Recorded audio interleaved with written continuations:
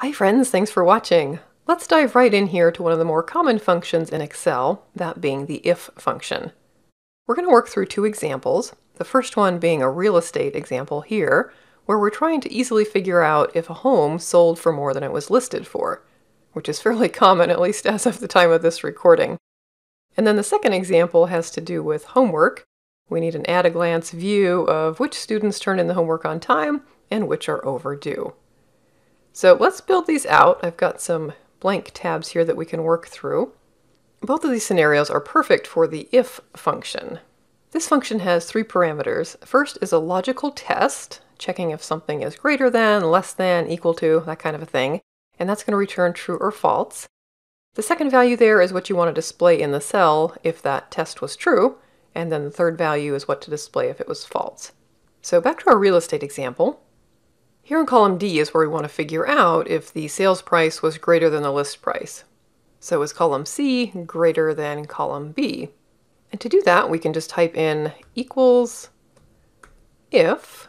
You'll see that pulls up the function, and then a hand reminder of the three different parameters here. So the logical test will be if C is greater than B, comma, what we want to display if that was true, so yes, it was over list price, we'll put that in quotes, comma, what to display if it was false will be no, close that off with a closing parenthesis, and hit enter.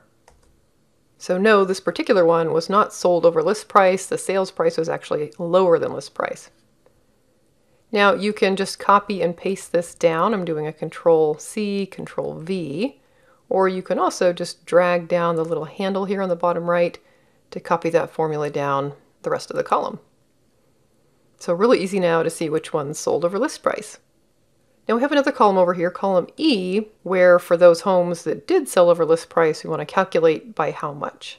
So in this case, we want to check if column D is yes or no. And if it is yes, then we make that calculation of how much over. We could do the same thing here of typing in equals and if, but let me show you a second way to do this. If you're in this cell and then come up here, click on the FX, insert function, this will bring up kind of a nice visual way for you to do it rather than just typing directly into the cell. It'll give you exactly the same results, but it's just a different way to do it. So function, you'll see here it's selected if, and click OK. And here again are those three parameters, so it just gives you a little bit more visual help. The logical test here, if you click this up arrow, it'll let you select your cells. So here we want to check if this, column D, equals, in quotes, yes. When you're done with that, click the little arrow right here, and that's filled in that parameter. Here we want to say, what are we going to type in if the value is true, or what do we want to display if the value is true? And this is where we need to do that calculation to see how much over list price the home sold for. So again, clicking on the arrow, we'll say, get this out of the way here, this should be sales price minus list price, and that'll give us the difference. Click the arrow here again, and then this third parameter, if it's false, we actually can just put in a 0. It doesn't really apply if it was false because it didn't sell for over list price. So there's the three parameters. You can easily see them in this little dialog box here. Click OK, and there's the result. So this one is basically getting a 0 because it doesn't apply. Let me drag this down here to fill in the formula on the rest of our cells. And there we go. So anything that did sell over list price, like these two, and this one is calculating that difference. So we're saying it sold over list price, it sold for $5,000 over list price. So two different ways to use the if function for this example. All right, now let's move on to our homework example. Here we need to know if the homework is overdue or if it was on time. Thinking back to our parameters here, the test is going to be whether the date turned in is greater than the homework due date.